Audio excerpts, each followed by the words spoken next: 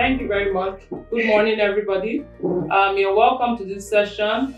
We want to speak today to gas industry in Nigeria. We want to speak to gas as Neconde has been playing in it.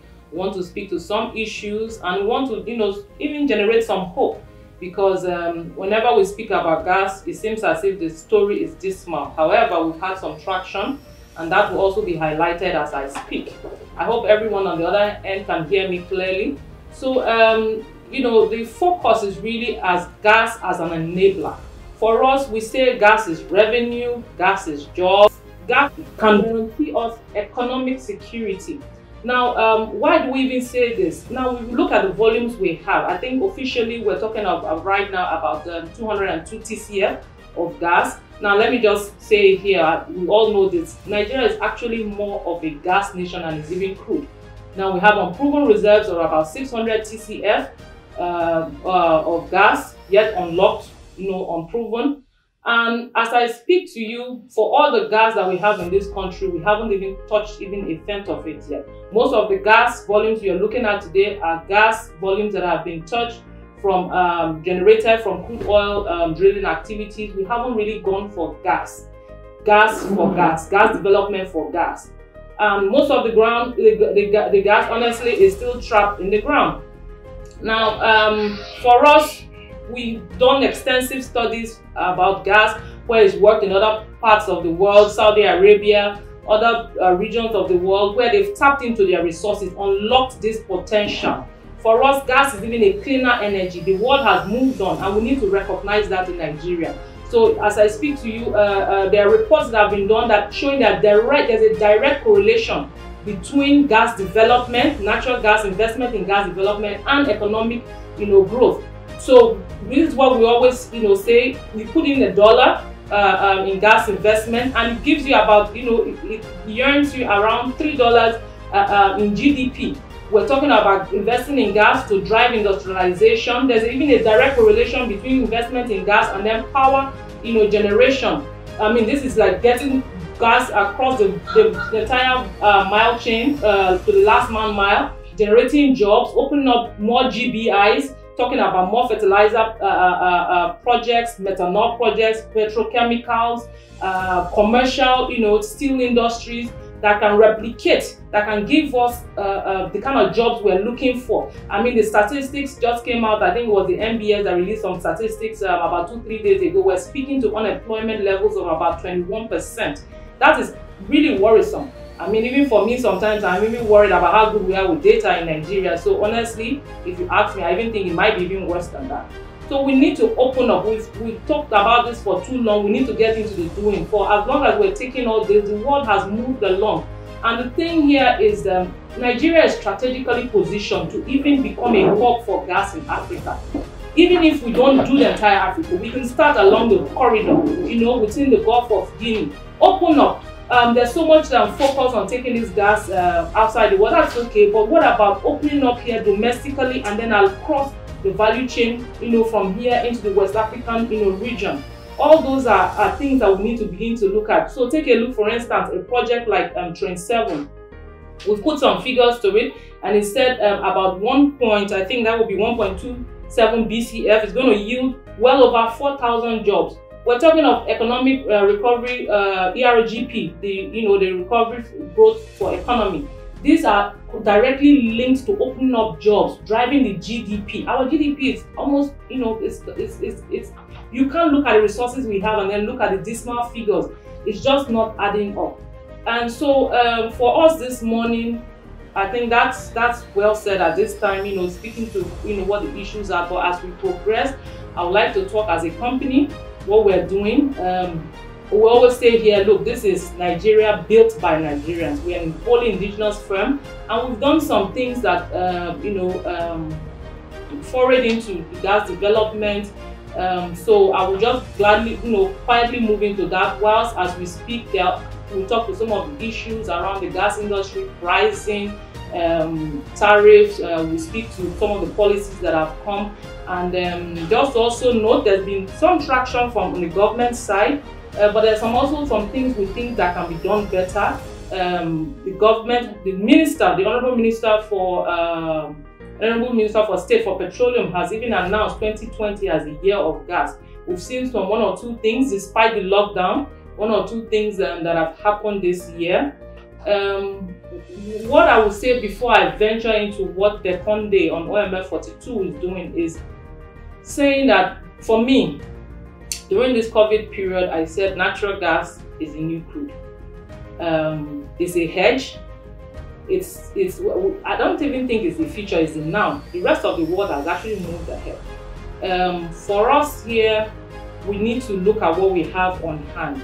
We need to look at what we're going to do about this. Crude oil prices will always drop. You have the geopolitical situation. So someone catches a cold in Russia and then the prices drop. Someone else sneezes in Saudi, it goes haywire. So we will constantly have these cycles. But we need to establish a stability, and that can come through gas. We have seen what has happened this period over the 5 to 6 months. Crude oil prices went south, totally south. But funny enough, gas prices were fairly stable. So we need to look at how we open up the internal, the domestic gas economy. What can we do about this? So for us on OML 42, where Neconde and its JV partner, the Nigerian Petroleum Development Company, being NPDC, we have huge volumes of gas, huge reserves. I'm speaking to both associated and non-associated gas. For OML 42, we have started since December 2018. We've been delivering gas into the domestic market, and just to mention, to the Nigerian Gas Company. They are our current off-takers, and we have also been working with other initiatives to see how we monetize the volumes we have, how we go about zero flaring on our assets. So we have also initiated some what we call accelerated gas programs, programs on the asset. We have some infrastructure. So for the delivery we're doing currently into the domestic market, we have infrastructure on ground, compressors that are pumping at least 80 million with capacity of 80 million scf. And then we have some short to medium term projects we're trying to do to gather gas across the asset and then create a hub and export into the domestic market. Whilst we're doing that, we're looking at how do we go about this. These are times where capex, capital expenditure, is really being challenged. So with the COVID situation, companies have had to sit back, look at their plans, their projections, where is capital coming from. With gas projects, you're talking of looking for loans, you're looking for borrowing with favorable, very favorable, and if possible, single-digit interest rates. You're also talking about looking for loans with longer tenures.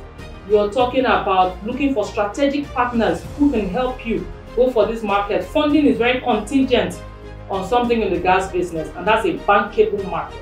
You want paying customers, you want to be able to invest.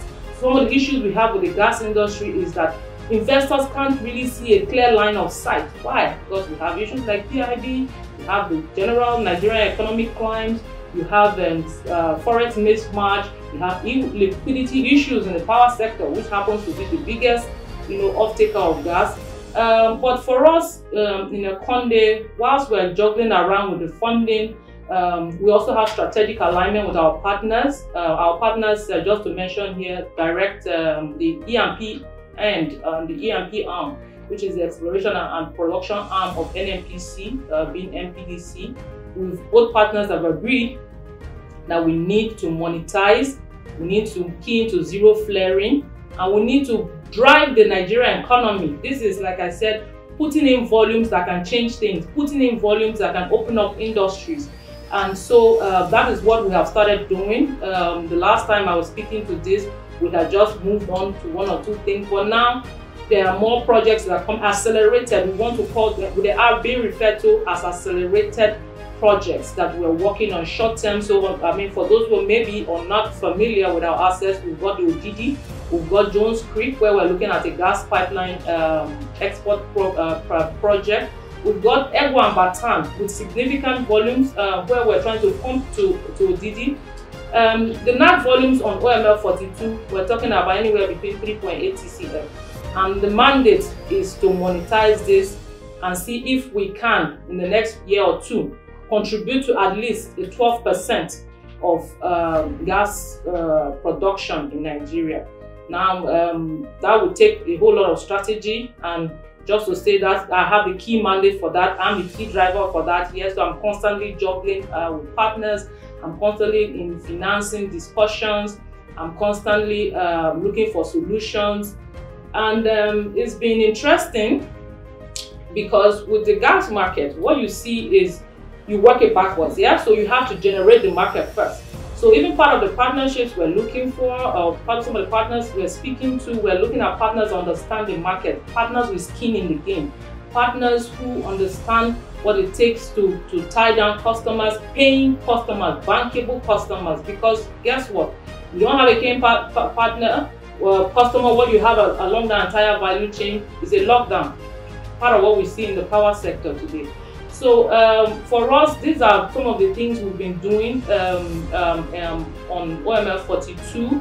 It remains a key mandate to make sure we invest, the investments come back, and we see the replication of this investment in our contributions.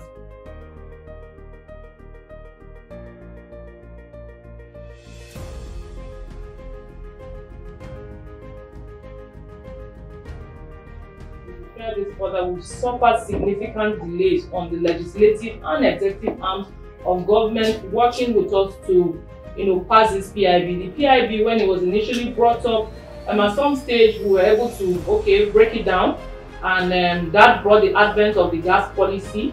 But we still have some 4 critical parts still, hanging.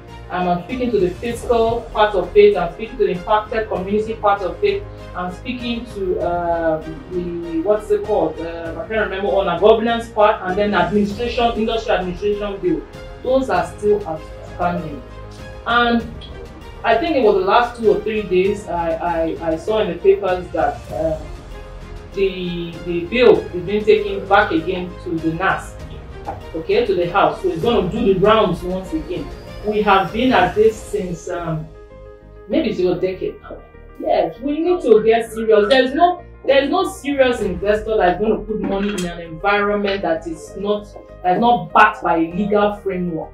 I mean, you want to put your money and you want to be sure it will come out. Look, when the destination for investment comes to Africa, there's so many factors that are at play. Capital is not readily available, not to even mention what has happened in the world was not ready for COVID, and it challenged and is still challenging the capital that is available right now. So we need to set some certain things in place. If we're going to create, and the government needs to concentrate on creating and sending signals that are important to investors. You don't want to put in your money where you don't have a framework, a legal framework backed by law to ensure that money comes back, that capital comes back. Let me just stress a few things there. So take a look at down the road from us, Ghana. Ghana, just a few years back, discovered gas. Even so, they don't have an industry that's as robust as ours. But guess what? They've tidied up their act. Ghana has now put in use of, they've deliberately, and this is the catch here, this is the key word, deliberately. We need to be deliberate about our actions, even as individuals. If you know you want results, you need to put put in place things that will work. Ghana has opened up. Most of their cars use CNG. They're working on. They put in place their local content. They put in place their things. They put in place what resembles their own PIB. Look at Mozambique, and yet we are the giant of the gas in Africa with huge volumes. So this is critical, and I know the Honorable Minister of State, as it is, he's ticked some actions, some highlights that he wants to focus on, and I think this is one of it. He has said 2020 is the year of gas. So in this year, he's been working on couple of great projects.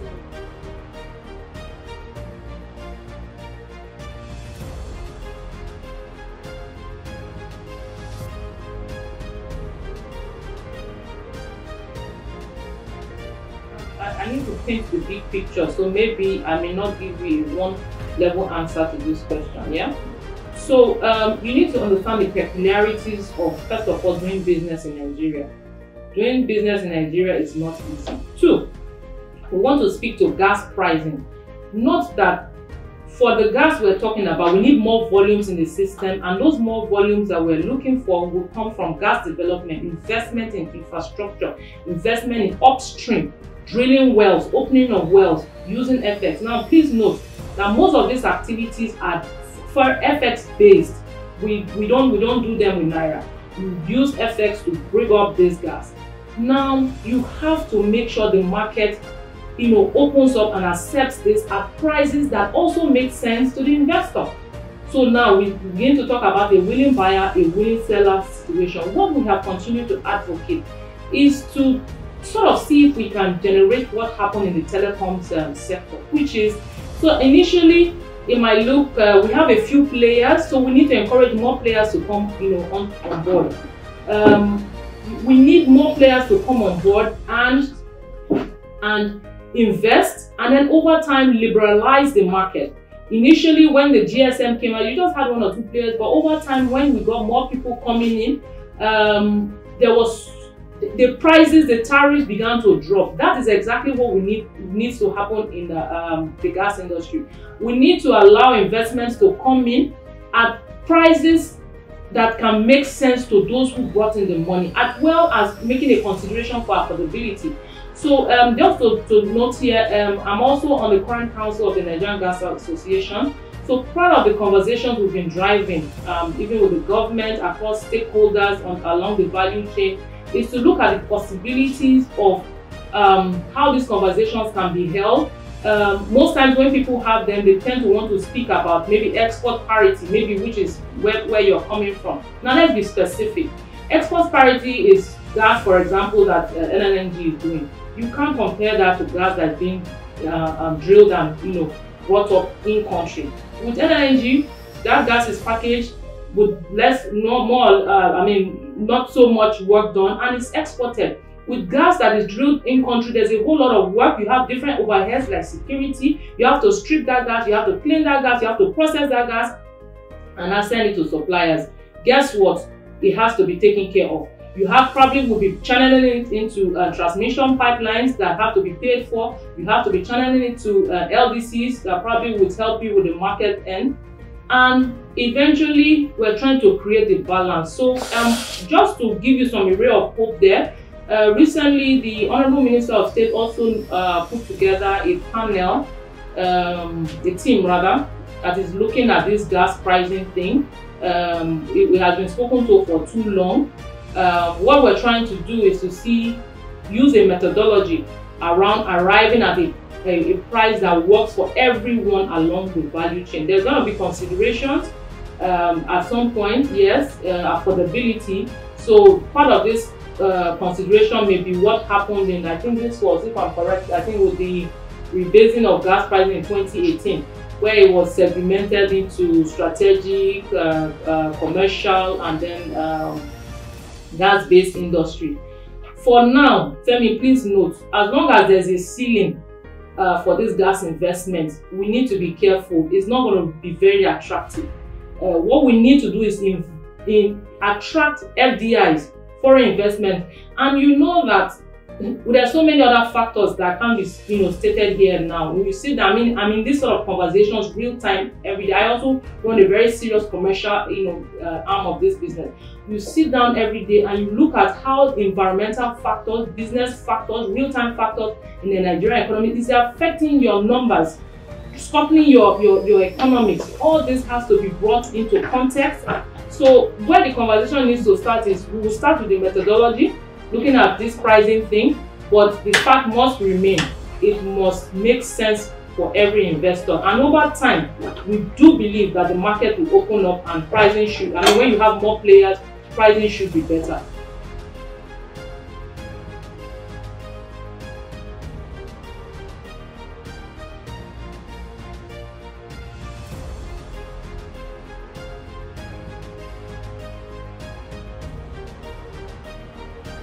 What the Neconde Code is seeking to achieve really is to help to liberalize the market. So this is all driven towards an open access regime. All right, if you know a bit about what's available now, it's more around a certain monopoly with NGC. However, the network code is seeking to encourage shippers, transporters, just trying to get users to use the infrastructure more, open up. So there are arrangements that need to be done, can be done. Companies and users can contract volumes upstream and then speak to transmitters and then shippers and then sort it all out. What this will bring with a COVID situation is really just encouraging the use of gas. For us, the network code has come to stay. It is something we have been advocating for a very long time. It's also an enabler for the gas master plan. So if you know about the gas master plan, which came up, I think it's 2008, what the gas master plan was trying to do is really to see if we can have a crisscross of gas infrastructure all over the country to see how we can get more industries to open up.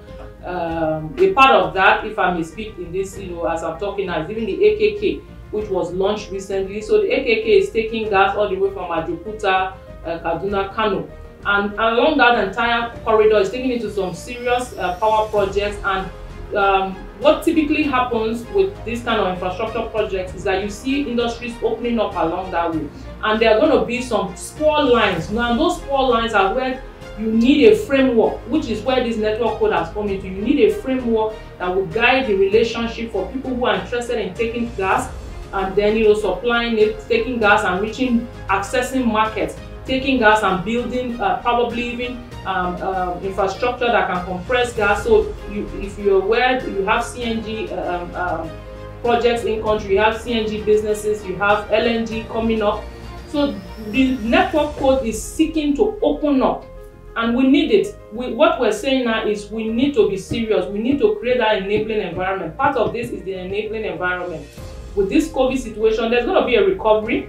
I mean, there are going to be different strategies how companies, off-takers collaborate to see how they survive in this. I think initially I've spoken at some point to joint ventures, partnerships, what we even call competition, people collaborating with perceived competition. But you need a framework. You need a framework to help with all this. Even the advent of the gas flare commercialization program. So we're talking of on the backdrop of the 2018 flare regulation. You're speaking to more people putting in place infrastructure that encourages reduction of gas flaring, and you need a framework. I mean, this is just a smaller PIB, so to say. You need a legal framework that will guide that relationship. The gas industry as it is today in Nigeria is not exactly, in fact, it's not fully developed. So there are a whole lot of lessons to be learned, and what can help us are these legal frameworks that we put into place.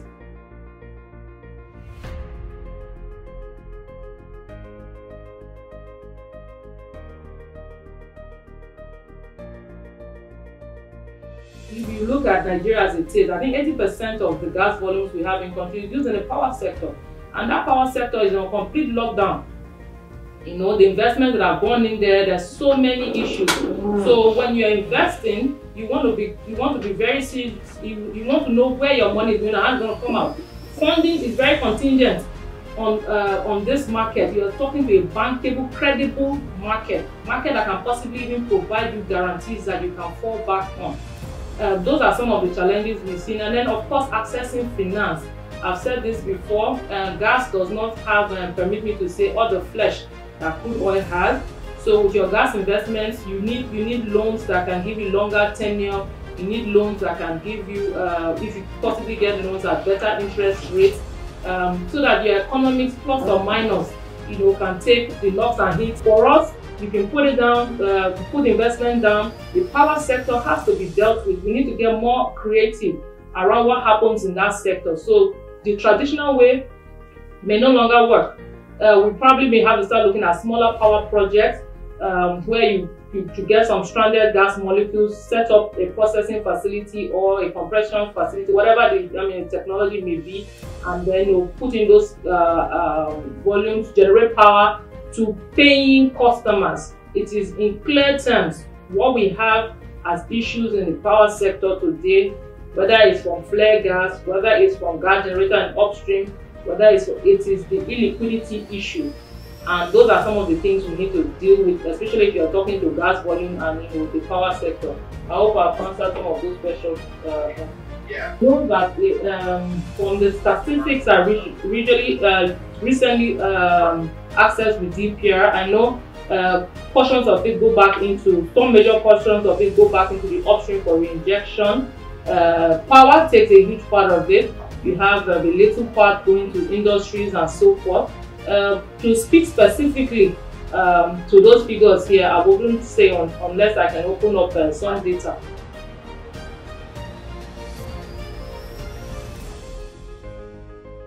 We're weighing it around what's possible. So whilst we understand there's a need to do more with virtual gas pipelines, be it CNG, be it LNG, that market is what we're still exploring, and it's looking more like approaching the market with partners that have maybe skin in the game already, partners who are already in the business, partners who understand this market, partners we can access the market with, partners who have learned in the process, partners that we can ride on the back of. This is what the conversations are looking like for us. But of course, we've been inundated with other requests for companies who are interested in working with us to capture the gas and then use whatever technology available and export. So that's how I would like to deal with it at this stage. The Nigerian Gas Master Plan is, and it still is, a beautiful idea. I think I've spoken to it at some point in this conversation, saying the idea when it was contrived really was to see how we can create a framework, a crisscross of gas pipelines. For the volumes of gas we have, I do remember that even the AKK is supposed to be a part of gas pipeline running all the way to North Africa. For me, really, from this end, it would be just to say we're committed. I think I dropped that mantra when I was speaking to say this is Nigeria built by Nigerians. We can't leave our country, and just take off. Not everyone can take off to Canada. So we're here. And we're going to do all it takes as an indigenous firm. For those who may know a bit of the story, the Nestoil group is a wholly indigenous Nigerian company that has thrived over the years against all odds, against all the ease of doing business in Nigeria, and been developing and foreign in the Nigerian oil and gas industry. So this is the same energy we want to replicate when you come to, for gas. Gas is the now. And here at Neconde Gas, we're doing all it takes. Will it be finance, taking out the right partnerships, looking for markets. We are committed to, like I said, seeing how we can, jointly come together and then develop the Nigeria economy, see how we can help to raise the GDP, to see what we can help to contribute to a economic recovery. I think as I began in this conversation, I was speaking to some of the dismal statistics we've been looking at. So we can't leave this country for for others. We need to stay here. A couple of us are going to stay here and still make sure this works. On a closing note, that would be it from me. We're open to ideas. We're open to those who are interested. Like I said, we get inundated by different requests. We get inundated with different ideas. The bottom line is just to make it work on OML 42. Also, we want to thank our partners, our JV partners on OML 42, being the NPDC, the E&P arm of NNPC. They have been also working with NNPC corporate to drive home what the government is trying to achieve with gas for now in the country. So we just look forward to doing the best and then making gas a success on OML 42. That will be it from me. Thank you.